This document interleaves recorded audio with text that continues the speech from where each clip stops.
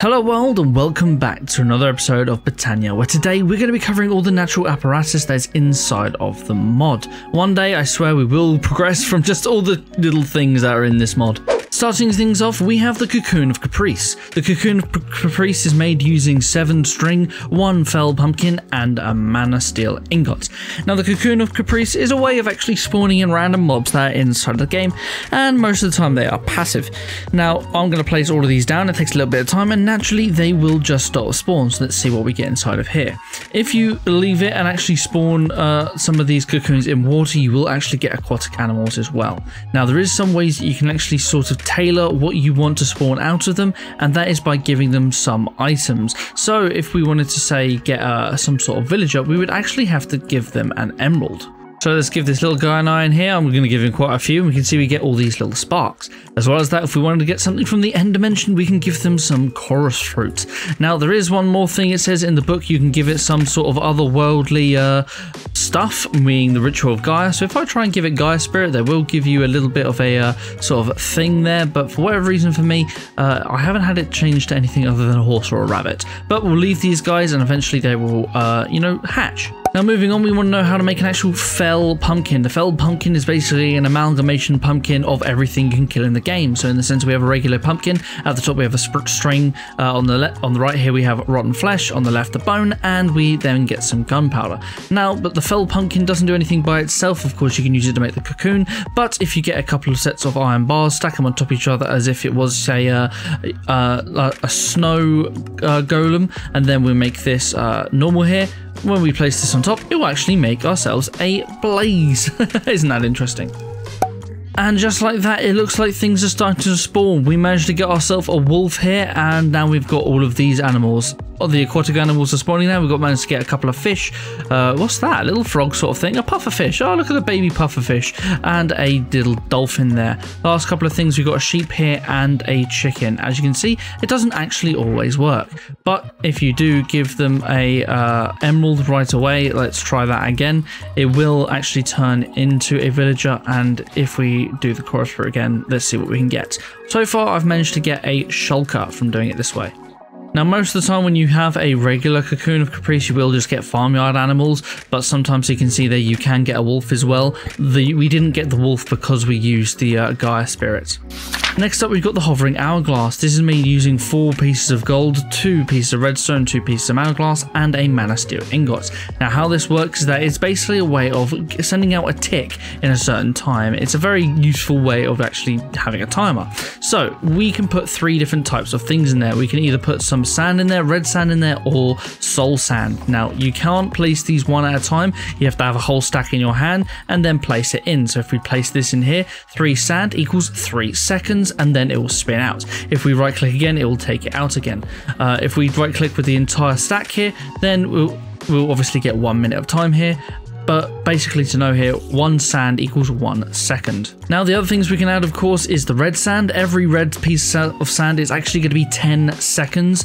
And then every piece of soul sand is actually going to be 1 minute. So if you put a full stack of stuff in here, soul sand, you actually get 64 minutes in total. Now something to notice that you can't actually interchange sands. It can only be the one type of sand.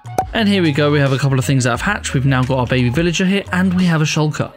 Moving on from the hourglass, we have the open crate. The open crate is basically a simple way of having a dropper that is incredibly accurate, as you see here. This is made using 7 pieces of living wood planks, and at the top here we have a hopper. It can accept hopper inputs, and if we just say throw in all this sand, it will start dropping it perfectly in the center of the blocks below. Moving on from this, there is something that we have actually covered a little bit before, and that's the alchemy catalyst. This is made using 2 brewing stands, 1 mana pearl, 2 pieces of gold ingots, and 4 living rock. Now when you place this underneath a mana pool, you will start being able to change things in the mana pool as if you're using some alchemy. In the book there are many recipes, I believe 29 in total, and each of them is going to give you varying different things. Obviously you can keep changing your saplings, you can change certain dusts into other things, and they sort of go around in a circular effect. Now some of these can work with other mods as well if it is configured. As you can see here, there are many different things. You can change the fish, you can change the seeds, and so on and so forth, but I'll leave this to you to have a little read. But essentially for it to work, all we can do, let's get some stone here. here because that was one of them. If we get ourselves some stone, all we have to do is throw it in the pool, as you can see here, and it turns it into andesite. Then if we have andesite, we can change it to diorite, diorite to then granite, granite to then andesite again. It will just constantly go around in circles. Something next that should be working with in conjunction of the hourglass is actually the animated torch. The animated torch is made using redstone and a piece of mana powder, and what this is basically a way of sending redstone in a sort of rotational ticking standard. So you can actually have this switch directions with a burst of mana, but I prefer to use it with a mana hourglass. By default, when you place it down, it will actually flip in 180 degrees, but it can actually be changed with the Wand of the Forest. So if we get here just to demonstrate, if we fire this here, as you can see, it's flipped 180 degrees. So just to demonstrate with a little bit of redstone, we can see which way it's actually going to go. As you can see, it's also a constant feed here. So if we flip this down, you can basically get that this is sort of a default T flip-flop, and it works very well with Mana Blast. Now, if you have a shift right click with the Wand of the Forest, you can change it to rotate. All this does is means it's now going to go round in circles instead of just flipping 180 degrees. The last one is random, means every time it gets a mana burst, it's going to flip in a completely random direction, but again, all 4 directions. Now, this is why I like it with the mana burst here, the hourglass here, as you can see, because this is going to allow you to actually have something work. Now, it has to be adjacent. For us, we're just going to do it above it, and if we say we put 3 seconds in here, every 3 seconds it's going to change. Currently we have it on random, so it's going to change to something random, but if we have it on rotate, that is the best way I like it. Say you have some sort of farm going, you need redstone, this is a lot better way of doing some sort of timer. The next item is probably one of my favourite items, and that's the Botanical Brewer. This is made using 6 pieces of living rock, 1 rune of mana, 1 block of mana steel, and a brewing stand. Now, placing this down, it doesn't really do too much by itself, and for future notice, you actually do need to supply this with mana through either a mana pool, mana spreader, or whatever you would like to supply it with. Now, how this works is it's essentially a better way of making potions inside of Botania. There are 3 different things that you can actually sort of brew on here, but the first and default thing that you're going to be using are vials. Vials are made using 3 pieces of mana glass, as if you were making bottles, and you'll get 3 of these per craft. Now, how these work is what you have to do is similar to a brewing stand, but without the interface. You just have to right click it on the top here. As you can see, it's now there, and then you have to place certain ingredients on top in this as well in order to actually make potions. Now, all these different platforms that are floating around, that's how many items you can actually have. So some potions can actually take up to 6 different ingredients, but for us, we're just going to do a simple one of swiftness. So we're going to put in some nether wart, we're going to put in some sugar, and then some redstone, and then mana will start being supplied. This will take a little bit of time, but once it's done, the file will actually drop off like this, and then we have it in our inventory. Now, the cool thing about files is that, as you can see there, it says file of fleet feet. That essentially just gives you speed or swiftness or whatever, and it actually has 4 uses. So instead of you having to have 4 different bottles clogging up your inventory, you can just use this one, as you see here, and now I have swiftness. This is a lot better. Later on, you can also make flasks. However, flasks requires ingredients which we haven't currently unlocked in this stage of the game, but flasks work the exact same way, except I believe it gives you up to 6 different uses. A quick look in the book here, you can see that there are many different types. A lot of these are just the default potions that you actually have in vanilla, except obviously they're just given slightly different names since it is the modded version. As you can see up here, these bigger flasks, yep, as you can see, they give you up to 6. They're just basically the bigger versions. Now, as well as that, there are also complex brews. These are the ones that are going to give you all the different ingredients that you need with all 6 platforms. I'll give you time to read each one of these in your own time, but they're obviously clearly a lot larger effects. Now, sometimes you don't always want to use a glass or a file or anything inside your area for a potion effect. That is when you are going to use incense sticks. Incense sticks are essentially a way of getting a certain potion effect, however it's going to last a heck of a lot longer, and it works in an area of effect permanently.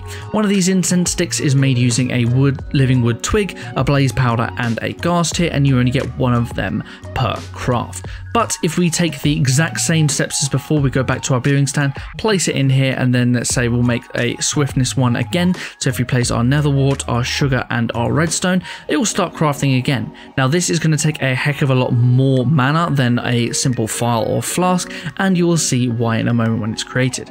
But while that's created, we're going to need something else, and that is going to be our incense plate. This is made using a living wood block and then 2 living wood slabs, as you see, and you only get 1. Now they are placed down just like this. You can place them on the floor, you can float them in the air, but it looks a bit weird, but you can't exactly mount them, and they're always placed horizontally to whichever place you are looking.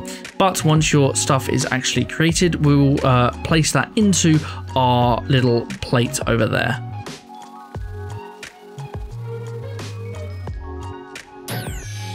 There we go, it's just popped again, and now it says we have an incense stick and it's got the brew of fleet feet on it. Now as you can see, it lasts up to 90 minutes. That is a lot larger. Now all we have to do is place this inside of our plate here, and you can see it gets stuck there. By itself it does nothing. In order for it to work, you are first going to have to light it. This means you are going to need a flint and steel to actually light it, and once it is actually lit, we'll see we'll instantly get the swiftness. Now 30 blocks away from this incense plate, you will get the effect, and it's going to last obviously the whole 90 minutes. Now the cool thing about these plates is that you can actually insert sticks using a hopper, and as well as that, if you want to fire it with a mana blast with a certain lens on it, you will actually light the stick automatically. As well as that, this brewing plate is going to give you a comparator output. When there is a stick inside, it's going to give you a signal of 1, and when it's lit, you'll get a signal of 2. Moving on, something a lot less impressive is going to be the Drum of the Wild. We've already covered the Horn of the Wild in a previous episode, so I highly recommend you go check that out. And this is the block percussion counterpart. Now this is going to be made using 6 pieces of living wood, 2 pieces of leather, and the Horn of the Wild. Now this works the exact same way as the Horn of the Wild, except that it's obviously a block and it's going to require a mana burst. So demonstrating it, if we just have our mana block here, we'll get ourselves our mana blaster again for an example. What are you doing, very loud panda? And then we shoot it here. It's going to break down all the vegetation. So this is something you would use for, say, some sort of vegetation farm, some sort of auto harvesting. Just every now and then you may use your hourglass over there to then give it a mana blasted pulse signal or something, and then all your things will be harvested. Similar to the Horn's counterpart of the Horn of Canopy, you have the Drum of Canopy, made in pretty much the exact same way, but now having the Horn of Canopy. This is obviously going to remove the leaves of certain trees, or not certain trees, and all trees in the area, again using the mana blasts. Now there is a good way of actually seeing how many types of mobs you have around. This is by using the Eye of the Ancients. You could use this for either your farm animals or some sort of mob farm. This is made using 4 pieces of living rock, 4 pieces of mana steel, and an Eye of Ender. When placing this down here, it won't do much by default, but what it is essentially doing is scanning in a 6-block radius all the way around itself to see how many mobs are around. Now this will give out a comparator signal, as you can see here, and it only does it to how many mobs are around. At the minimum, it has to do it with 2. So if we get some sheep here, looking at the top, there is nothing to be seen. We place 1 down, then we place a 2nd down. Eventually this will start putting out an output. We now have a power of 1 because it can see 2 different mobs. Now it can only see 1 mob, it's not powering out anything. But if we keep placing loads down, it will get more and more. As you can see, it sees 5 there now. Not sure when you really use this too often, but it's something pretty cool. But the next little guy is something a lot more impressive. This little man is the Living Wood Avatar. This is made using 5 pieces of living wood and a mana diamond. By himself, he doesn't actually do anything. You can plonk him in the world and nothing happens. However, you can give him certain items in Botania, such as rods. So we're going to give him here the Rod of Hells. If we give him this, he turns a little bit more powerful, and then we have to just supply him with a load of mana, as you can see here. Once he's supplied mana, he will actually use this rod indefinitely until the mana runs out. So it's a good way of actually getting yourselves a lot of food like this. Maybe if you start placing a load of those cacti or cocoons at the beginning, have them automatically placed in this area, they'll spawn and then eventually they'll burn. It's a little bit morbid, but that's something you could do. There are many things that the avatar can do, and the book actually tells you all the different things that the mana card can hold, but this is just one of the items. We won't be covering everything it can do today. Next up, we have something a little bit OP and is required for progression in the mod, and that is the Mana Pylon. This is made using 1 mana diamond, 2 pieces of gold, and 2 mana steel ingots. Now, one of the most common ways to actually use it is with the enchanting table. If you place just only 2 of them in the same place as you would a book case, meaning you give it a gap, then you place it down, you'd actually be able to get level 30 enchants right off the bat. So if we put ourselves in here in Netherite Sword, as you can see, we get level 30 enchants right off the bat than if we didn't have them in here at all. As you see, level 5, we place 1 down, we now have level 17, and we place 2 down, we now have level 30. However, something else that is a lot cooler than just a simple enchant using the mana pylon, and that is making one of these, the mana enchanter. It's quite a big craft that takes up a long area, however the book does give you a visual guide on how to build things. As you see here, this is how you would actually end up crafting this sort of thing. It gives you a description of everything you're going to need. It's an 11 by 7 size. You're going to need 17 pieces of obsidian, any 10 mystical flowers. They can be either glimmering or floating variants. You'll need 6 mana pylons and a solid block of lapis lazuli, and more sheep are burning. When on this page, you just have to click this visualize here, and then you'll be able to place a ghost entity in the world. I recommend just digging 1 hole down here and then placing it in the floor, and then it will actually bring up the book, of course. But now you can place these down, and you'll give you a progress bar at the top of every single one you place. Obviously, I've got one built here, so we won't be showing that. And in the center here, you have obviously got your block of lapis lazuli. So if we actually just demonstrate this now, and we'll break this in the center, this is our lapis lazuli block here. All we have to do is right click it with our wand of the forest, and it will turn it into the mana enchanter.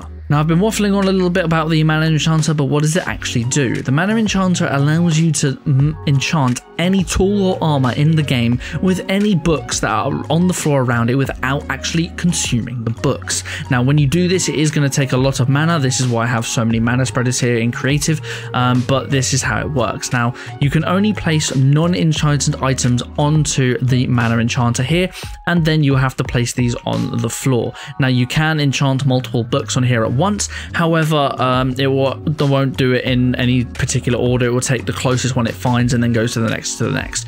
So obviously you can only enchant things onto the tool that it would usually be able to enchant, so you won't be able to have say knockback on a helmet, but this is how this works. You can obviously just have 1 book if you so wanted, but then once you've done that finished enchantment, you won't be able to re-enchant this sword again, so you want to do everything right off the bat. Right now we're going to be using mending and unbreaking, so we're going to place these both on the ground, and then we're going to need to get our wand of the forest again and actually initiate this charge here. If we hold shift and right click, it should start.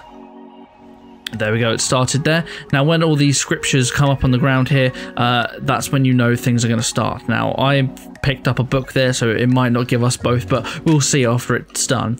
Now how much mana it takes is going to be dependent on how rare your enchant is. Obviously mending is a lot more rare than Unbreaking is, as well as the level. So Unbreaking 3 is going to take a lot more mana than Unbreaking 1, of course. But we'll let this run, and we'll come back later once obviously all the particles have stopped, and we'll see a enchanted item on here. We know it's finished. The next item we have is the spreader turntable. This is very simple, and it's made using 8 pieces of living wood and 1 sticky piston. All this does is very simply here is, as you can see, actually, if you put a mana spreader on it, it's just going to simply rotate it, as you would probably expect.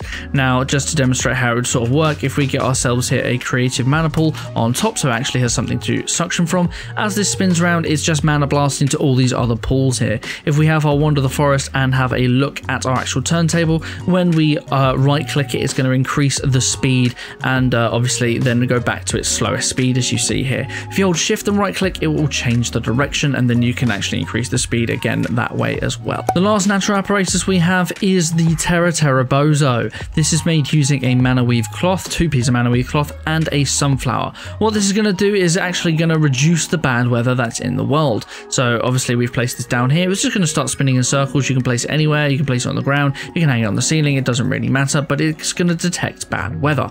So if I make it here rain, if I go weather rain, now what it's going to do is going to get a little bit upset and actually reduce the time that this rain takes to go away. It doesn't just completely stop it. However, if you take a sunflower and actually give it to the Terra Bozo, it will instantly change it to day. You can do it by either right clicking it or throwing it at it. It will consume it. It will still be a bit sad, but as you can see, the rain is lightening up, and now the Terra Bozo is all nice and happy again. There we go. We have our final enchantment finally finished. Now all we have to do is right click on this and then see did it do both. It did end up doing both, but as you can see, that took a very long time and took a heck of a lot of mana, as you can see here. You don't need this many spreaders, but that's just how it makes it go faster. As well as that, you can use a spark to actually put mana into this as well, and a spark is actually faster. But for now, guys, that is going to be everything when it comes to the natural apparatus inside of Botania. There are many things that are in this mod. We haven't covered everything in natural apparatus, as some are requiring ingredients that we cannot currently get. But if this video helped you out in any way, shape or form, please don't forget to leave a like and subscribe. And if you would like to know about more mystical items and trinkets inside of Botania, then click on one of the videos on screen now. There are many OP items in this game which are far cooler than what we've shown today. But until next time, guys, take care.